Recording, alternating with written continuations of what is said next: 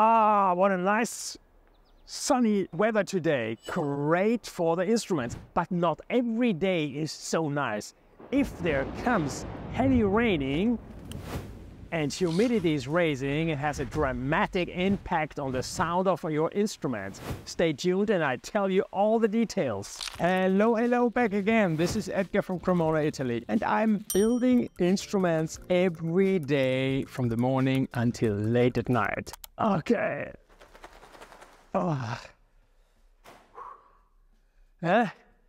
Now let's say you're in the run here and you're going to a rehearsal or something, and you open up and outside everything is wet, it's evaporating, humidity is rising like skyrocketing, and then you have to perform a competition or you have to show how good your Strat is sounding. And of course humidity is soaking in like paper which gets all with these waves, and yeah, it's going wrong.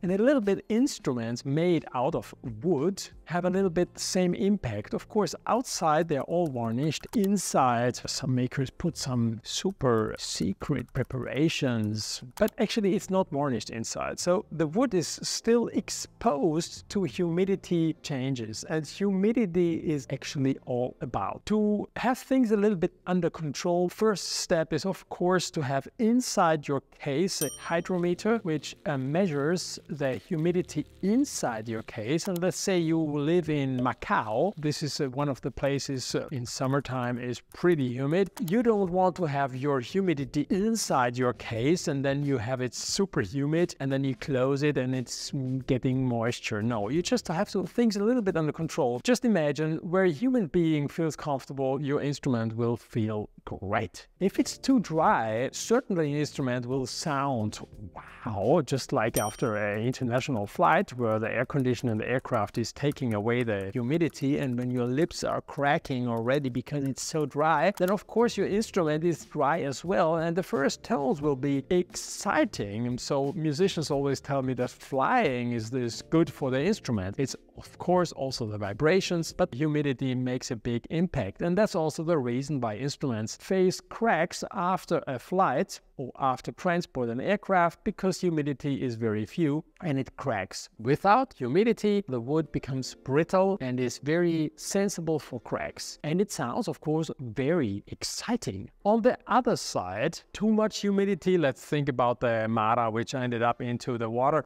This is another story, I made the video about it. You don't want to expose it to too much and to too little. Of course, too little makes it very exciting, but it's very dangerous and very delicate and sensible for cracks, and all these things are loosening up. The top is not glued anymore well on the ribs. Only happens when it's very dry. Humidity for the glue is again something which makes the glue stronger, because only with humidity the glue can do its job very well, while if there is no humidity it becomes brittle and then it opens up very quick. So when violin makers, when you see them, they use like alcohol to loosen up some gluing parts, they do nothing else than putting the alcohol on the gluing areas in order that the alcohol which evaporates takes also the humidity away and it becomes very dry, and then they can open it up very quick. But you don't try with this kind of things because you will probably damage the instrument and the varnish. Just for referral, so you can associate, dry is not good because it becomes too brittle. On the other side, humid is good for the wood on one side because it won't crack, but on the other side it becomes mellow like a marshmallow and it won't sound that good. So in between, we talk about between 50 or 40 to 80.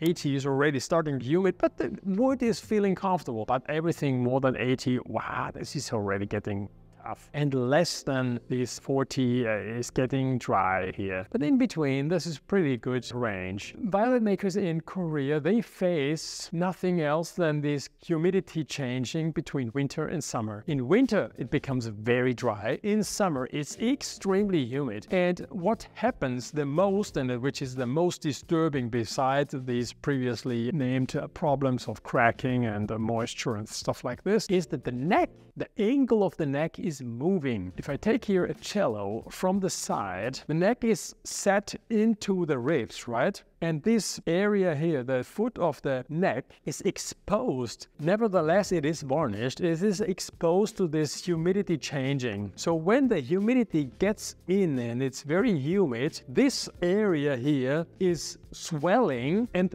is opening up and is causing that the neck goes down, okay? So in Korea, for instance, where humidity is high in summer and low in winter, they have even two bridges, okay? And they have a winter and a summer bridge, yeah? So watch out and try to keep things under control. I even saw, I think, a case maker who has even a cover for the case. Is a good idea that to protect even the case of raining, because you know the case is bigger than your umbrella, right? As a conclusion, if it's too humid, don't leave the instrument inside and closed in the case because it creates moisture. Try to take out the instrument into your room where the air is a little bit more circulating.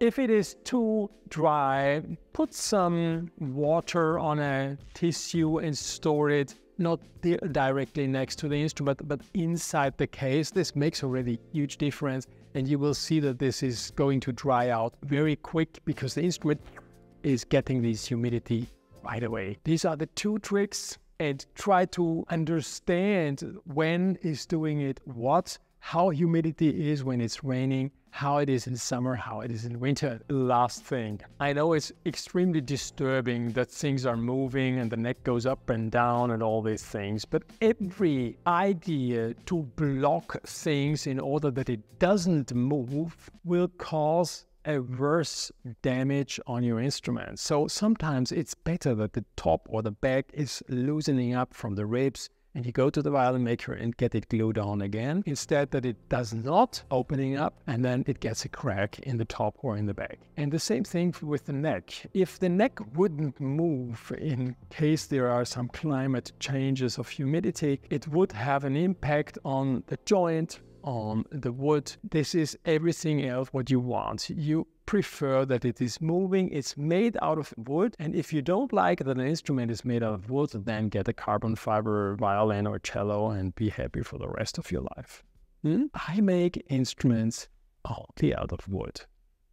So I hope you got some new inspiration, some new things why you say, that's why it is like this or like that with my climate and with my instrument. If you have some questions, how high should be the neck or things like this, leave your comment below and I will try to give you an answer as soon as possible. Stay tuned, tell your friends and subscribe. Ciao, ciao, ciao, ciao.